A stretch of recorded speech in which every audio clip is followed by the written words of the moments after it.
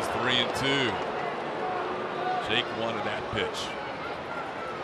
That pitch has been a strike, and it has not been a strike. And look at this. Great location. You could see Foxtrack liked it. And again, what's he have to do, he says.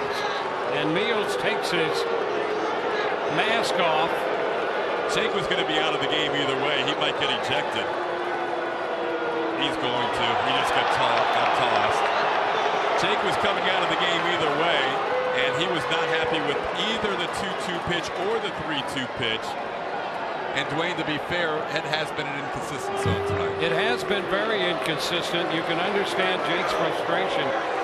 He threw 2 consecutive strike threes there and didn't get the call from Meals.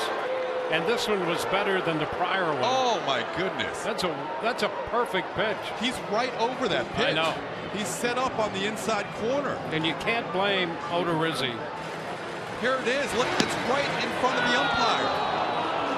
That's a shame. I mean, if the Rays come back and win, Jake gets a no decision, but Jake really deserved to get through that 6th inning. Instead, he leaves with 2 outs.